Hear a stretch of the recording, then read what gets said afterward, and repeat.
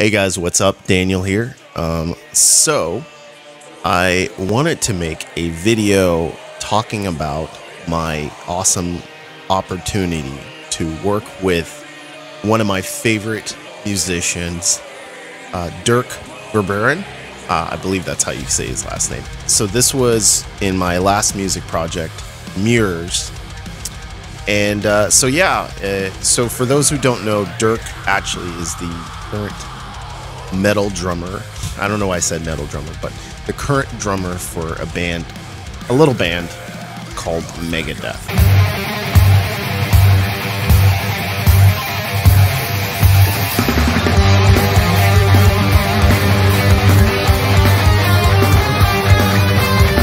So at the time, he was actually playing with Megadeth, but I primarily knew of Dirk from his previous work, and that was with the band, one of my favorite bands, Soilwork.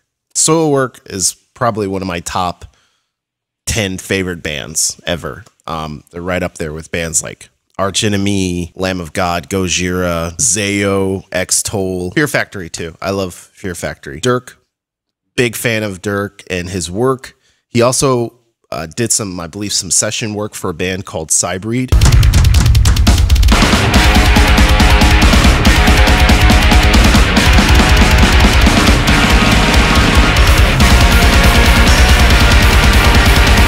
Which, if you haven't heard, you should definitely check them out. During that time period, my band Mirrors, we were in the process of recording some new music. We didn't have a drummer. The guy that we had been working with, he had gotten picked up to do a couple other music projects. And so I believe he ended up was going on tour at the time. And so he wasn't able to like really do any more shows or gigs with us because of his schedule. So around that time we were recording a new album, and we were, or I don't even know if we were necessarily, recording a new album, but we were recording at least some new music. And one was the song that we did, which I totally blanked out on, but I will play you that track. And so you guys can hear it.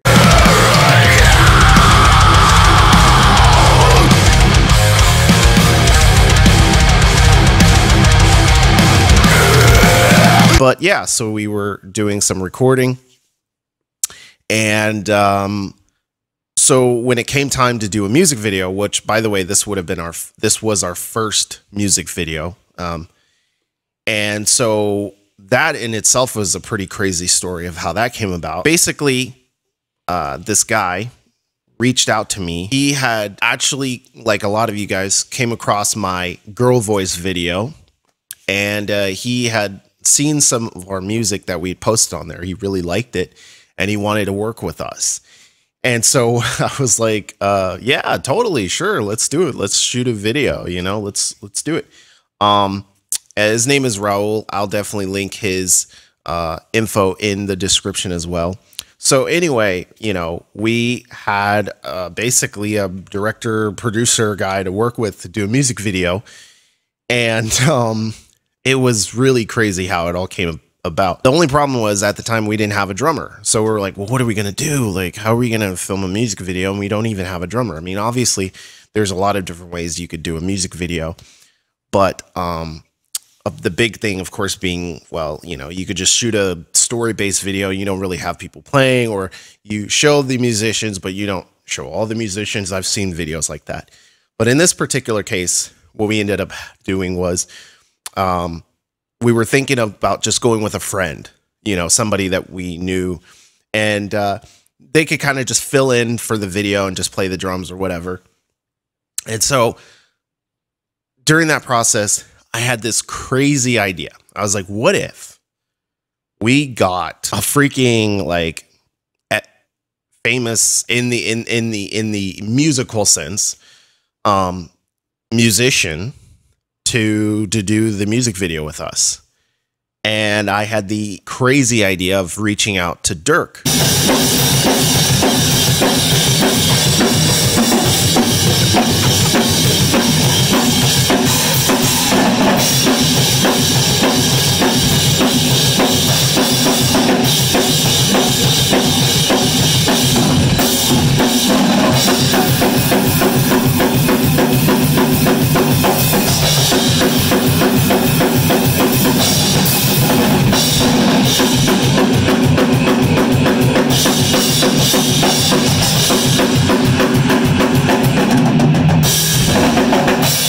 Now, mind you, I'd never actually met Dirk before. I'd seen him, of course, obviously at shows.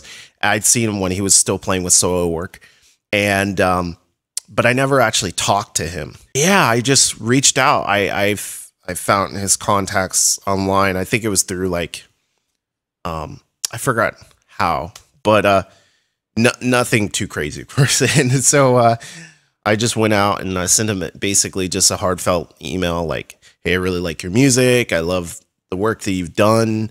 You know, I think I might have said you're one of my favorite drummers and you played in one of my favorite bands. And I just wanted to see if you'd be interested in doing this music video with my band. And I think I sent him the track then, or maybe, I don't know. I didn't really expect to hear it back from him. And so when I did, I was just like freaking blown away. I was floored. I couldn't believe that this dude, not only did he respond to the message, but he also was like, yeah, sure, let's do it. Let's do it. Let's play this. Let's do it. And I was freaking out. I was like, oh my gosh, Dirk is going to do the music video. And the rest of the band, to be honest, like they weren't as familiar with Dirk as I am. So their sense of excitement wasn't as high as mine.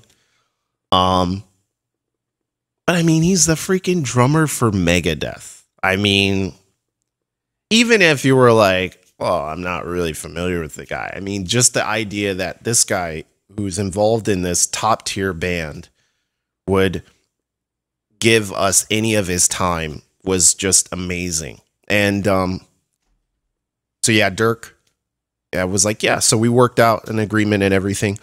And so honestly, the plan was just to have Dirk come in because we had already recorded the songs and everything. It was just to have Dirk come in, play the drums on the music in the music video, and then that would be it. But he actually took a much more invested part of it, and he reached out to me during this process, and he was like, hey, so I was thinking, you know, if I'm going to be playing drums in the video, you know, maybe it would make more sense if it was like me playing them how I would play them instead of how somebody else would play them. I don't know if we had another drummer or if they were programmed. I don't remember exactly. But so when he said this, like, hey, would you be cool with me playing like drums on the song? I was just like, holy crap, this is amazing.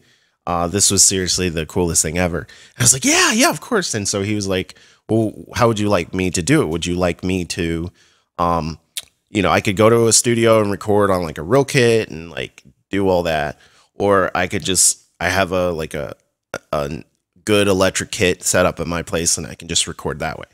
And I was like, yeah, let's just do that because the alternative was a lot more expensive. When you've worked with professionals versus like amateurs, there is a huge noticeable difference. I've worked with a lot of musicians. There's nothing like working with people who are on top of their stuff and they have their A game and everything, you know. Like I've worked with musicians where you'll send them a track and like it takes them 2-3 weeks just to get to it and really start to listen to it. I can tell you 100% Dirk is not that dude. And most actual professional musicians and artists are not those. You know, and if for whatever reason it does take them a little longer to get to it, maybe it's because of their schedules, but when they do get to it, they freaking nail it. And that's what Dirk did. Not only, so Dirk sent me a take, his first take he sent me. And I was like, dude, this is freaking, it was basically perfect. There was only like one thing that I wanted him to change. That's how freaking awesome of a drummer Dirk is. And I was like, okay, everything is awesome. Can you just do this a little bit different? And by the way, he put his own little spins and takes on the parts, but they fit awesome with the song. It fit. It was amazing. So he went ahead and he played, and he sent me the first take, and I listened to it. I was like, dude, this sounds sick.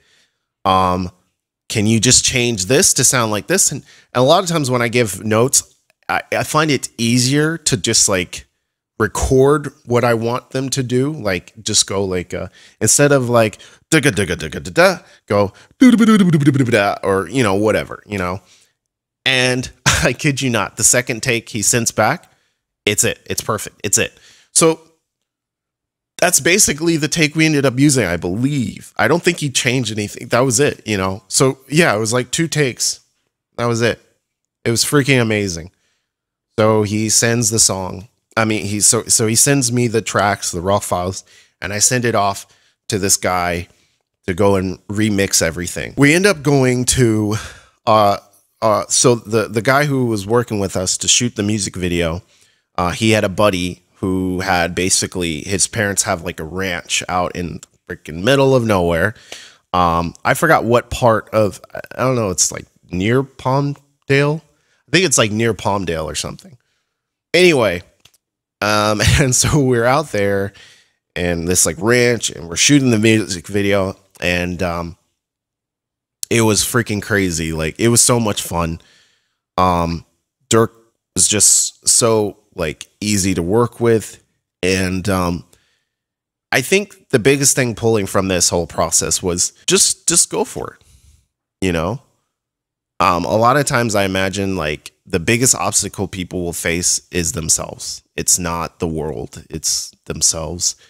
And there's that fear of like, oh, I don't think they'll work with me, or I don't think they'll, and you could relate this to anything, girls or jobs or, relationships, I should say. But just go for it. Just do it.